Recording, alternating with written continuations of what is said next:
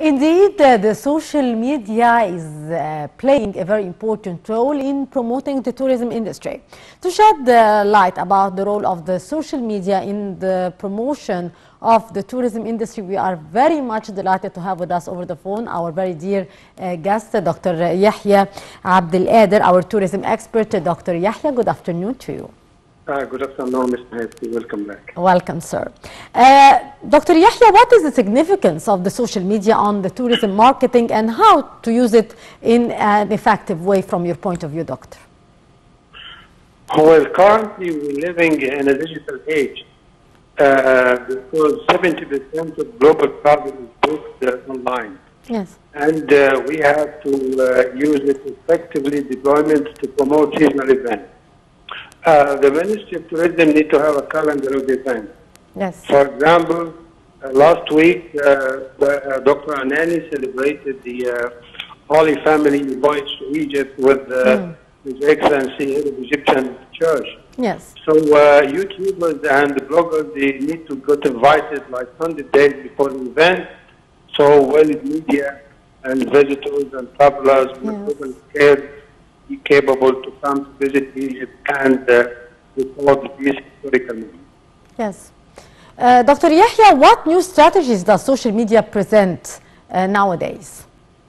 Well, I met Mr. Magid Abu Zinda, he's Under Secretary of International Tourism Promotion in Egypt. Yes. And he talked to me about the plans, you know, like they have a 3-year plan. For example, last week they invited 20 world bloggers from Croatia, Denmark, worldwide.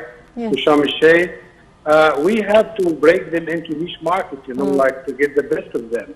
For example, there are who specialize in street food, adventure tourism, mountain trails, folklore, safari, and we need to invite travel writers and media, you know, like personalities from the GCC countries as well. Yes. Dr. Yahia, Liverpool star, our Egyptian player Mohamed Salah did post photos of his vacation in Egypt on the social media platforms. What is the impact of these photos, and can these photos send a safe image of Egypt to the whole world? Well, really, Salah is a world icon and he's loved and respected worldwide. Yes. And what he's doing on Egyptian beaches in Alamein and Al Hashish and on the social media, shows pictures of the pyramids as well. You know, it goes viral worldwide, and we have to remember that 6 months ago, Switzerland chose Roger Federer to be their tourism international ambassador. Yeah. I look forward that the Ministry of Tourism will do the same contract, Salah, to promote Egypt and just like not do it like on individual basis. Yeah. Yes.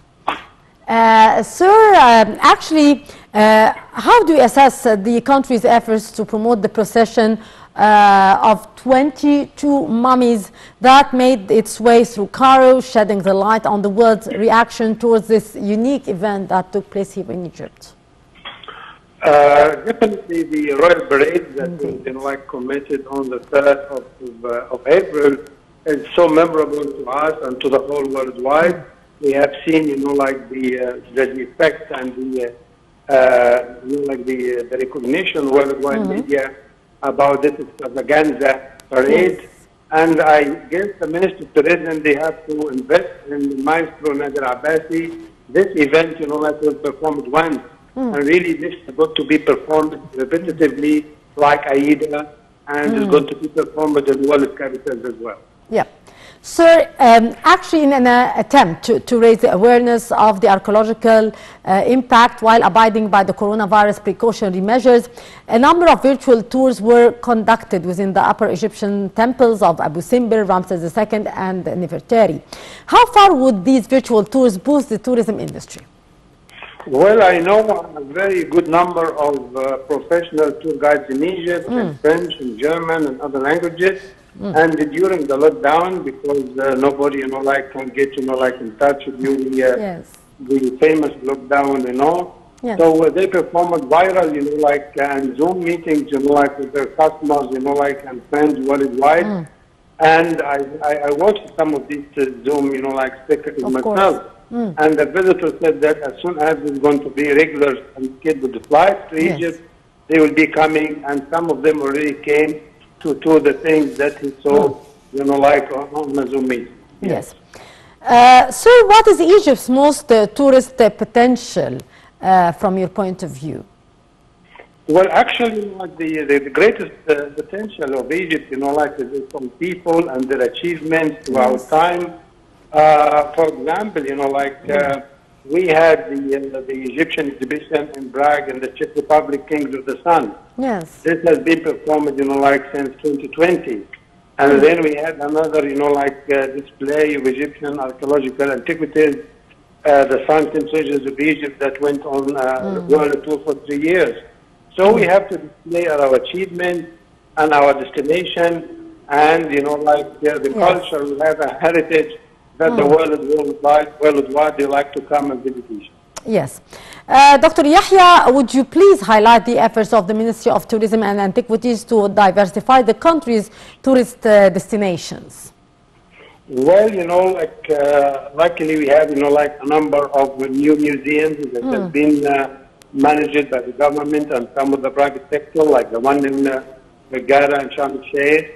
Yes. And again, we have great excavations through World Expedition in the Cairo Necropolis throughout Egypt. Yes. And then last week, the Minister of Aviation opened the Bernice Airport in Southern Red Sea Resort, which will make it accessible. This airport is only 60 minutes away from Saudi destination, and it is 90 minutes away from Cairo.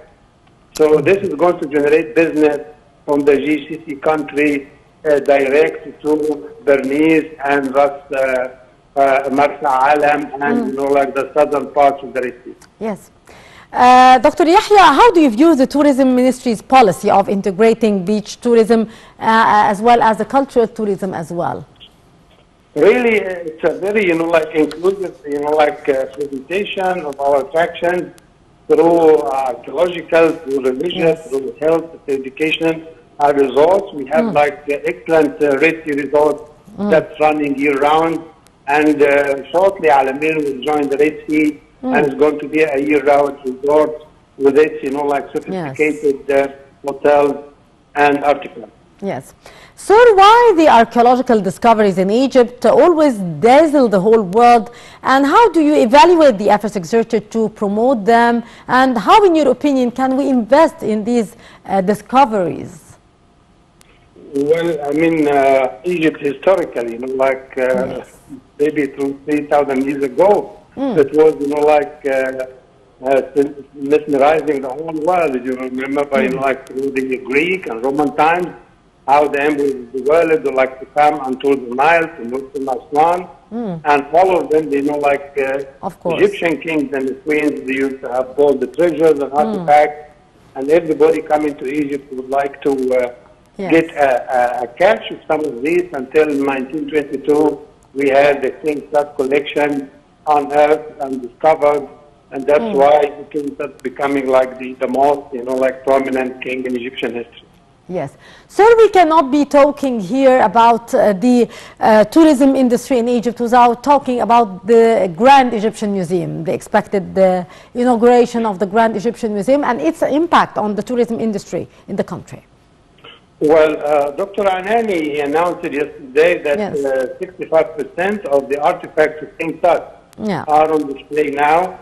And we remember, we know that it is 50,000, artifacts. The whole collection of the king was going to be, displayed under one roof.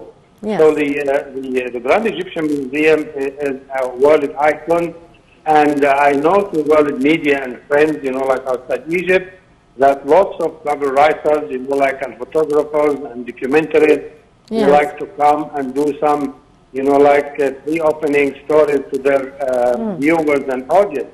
Yes. So it's a world landmark, and it's going to be the #1 brand worldwide for tourism and visitors worldwide. Doctor, do you believe that the Grand Egyptian Museum would change the tourism map of Cairo? Well, as we historically, downtown Cairo was the major attraction of Egypt for visitors to come to the Cairo Museum, and then recently we opened the Al-Fustat Museum for Civilization. So this is another addition. and then the Grand Egyptian Museum will promote highly the Giza Plateau area with its airports, hotels, attractions, and there's going to be it's so great, you know, like that you need at least like 3 days, you know, like to go through the attractions of the Grand Egyptian Museum, as we all know. Yes. Sir, what's your expectation here for the inauguration of the Grand Egyptian Museum? And of course, we did see how the whole world and how all Egyptians as well were impressed by the parade of the Egyptian kings and queens to the Museum of Civilization. So how do you expect the impact of the inauguration of the Grand Egyptian Museum to be?